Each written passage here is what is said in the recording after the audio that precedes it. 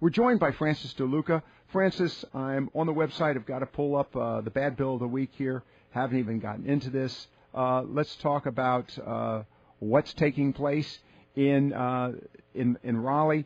You have the bad bill of the week. Let's talk about this. Well, Lockwood, as you know, we've been running a bad bill of the week. We've done 32 of them this year. Now, a lot more than 32 bad bills in the legislature, but we, over the course of the time, picked out 32 of them. And now it's time for the listeners and for people to go to our website and pick the bad bill of the year. We're having a tournament like the NCAA tournament where we have brackets, and we're going to eliminate as we go along till we get one bill that's going to be the bad bill of the year. All right. Now, if anybody wants to, sort of get involved in this, and boy, I'll tell you what, the subjects are, of course,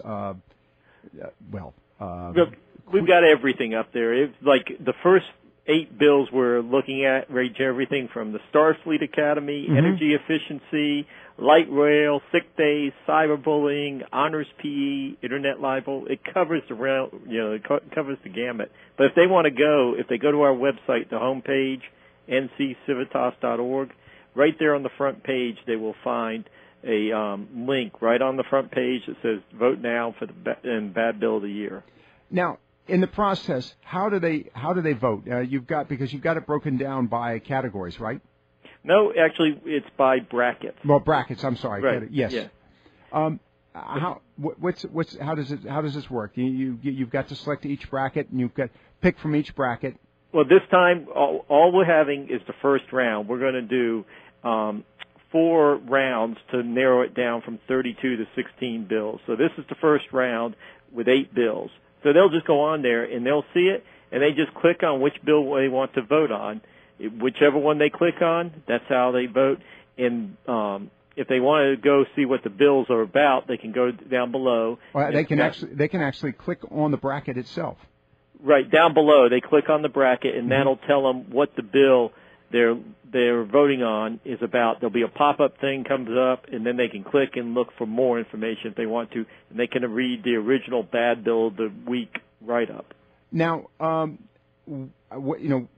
what's the process after this voting is done? When's the next round? Well, each Monday we'll start a new round, so we'll have 4 weeks to eliminate it down to 16, and then another. It'll be just like the NCAA tournament. We'll take another 2 weeks to get it down to 8, and then 4, 2. We'll be done by Thanksgiving with the voting. All right. Now I'm already looking. I'm seeing that you've already got first round of voting. Is this the conclusion of the first round of voting? No, we're just in our first day. This is going to run all the way till next Monday. We'll put up the next bracket. Okay, because we have. Let me see. You've got 510 votes on round 1, number 1, round 1, number 2, 3, and 4. Okay. For example, the Starfleet Academy, Energy Tax Commissions, the Internet Libel, Honors PE. I love that one. By the way, folks, if you don't know what I'm talking about, we have, the legislator from Orange County and one other, they want to establish a physical education honors program. That's right. They thought it should be develop or identify academically rigorous honors level courses in health and physical education. And the other one, and I forgot about the Life Science Development Act. That was even better. They wanted to give the ability to tax or to give tax power to nonprofits. That would have allowed a nonprofit to issue bonds, basically. Great concept. It is interesting. Some of these bills, and by the way, folks, if you haven't taken the opportunity to do this, go to the website, www.nccivitas.org, and that's nccivitas.org.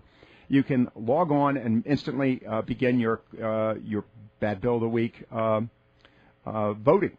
And as I said, the first round, we've got rounds 1, 2, 3, and 4. Am I correct on this one? Correct. And we've got a total of 8 bills that are involved in this first round. And you get to vote. Right now, we've got over 500 votes in some areas. That's right. People really like to. That Star Trek one's kind of running away with the. Okay, that's in round 1.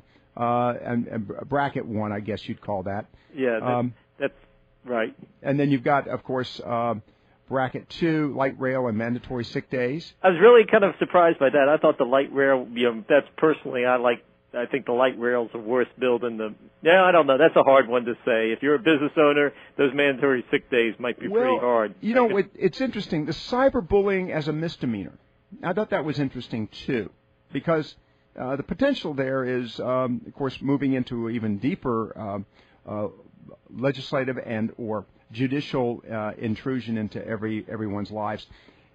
There are, I think, out of this, and let me ask you, Francis Deluca, of course, director of the of the JWP Civitas Institute, nccivitas.org is the website for this.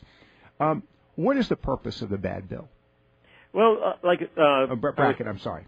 Well, of the bracket, it's to kind of make people more aware of what their legislators are doing. Some of these bills passed, a lot of them didn't, but the tournament is just another fun way to try and get people paying attention to what the legislature is doing. Mm-hmm. Every one of these things we have up there is a real bill.